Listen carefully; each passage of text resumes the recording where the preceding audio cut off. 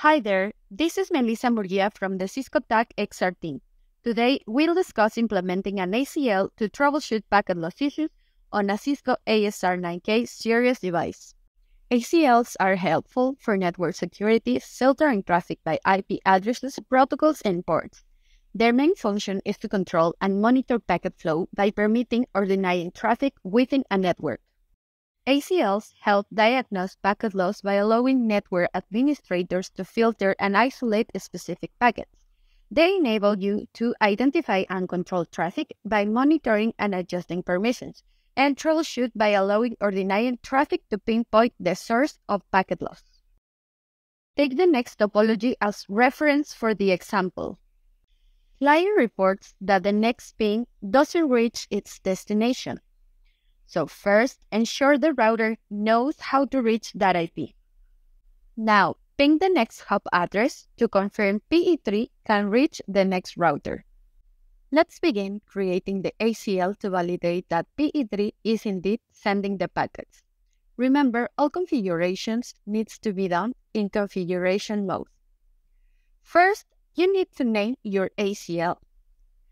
Then, permit the traffic by specifying the source host and the destination host. Remember to always include a permit any statement at the end of your ACL.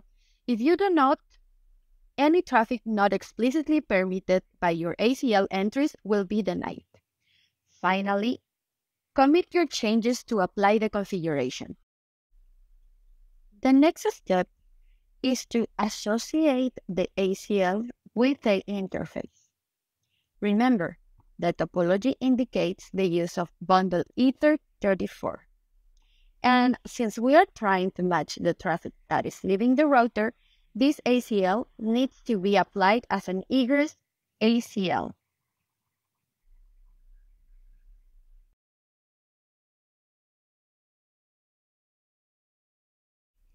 Now, with this command, we can verify that the ACL is properly configured. This command will help us validate the packet sent.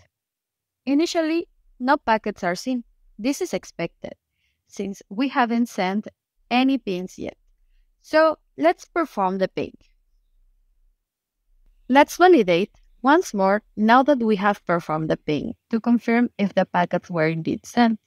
We noticed that using the next hop IP, we found 5 matches, indicating that the packets are indeed being sent. Please note the numbers after the permit statement. These indicate the order in which the ACL will be read. We can also edit our ACL by adding a new entry. In this case, we will add an entry with the IP address that is not pingable.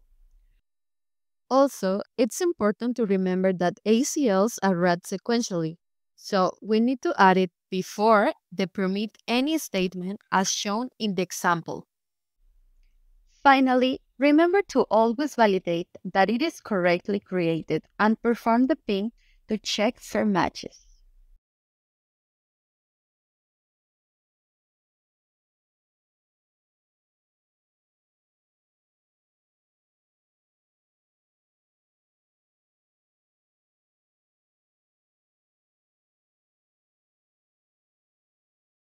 In conclusion, the TAC test ACL was essential in confirming that the PE3 router is correctly sending packets, as shown by the matches.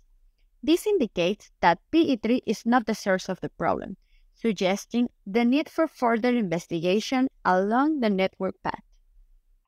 Thank you for watching this video.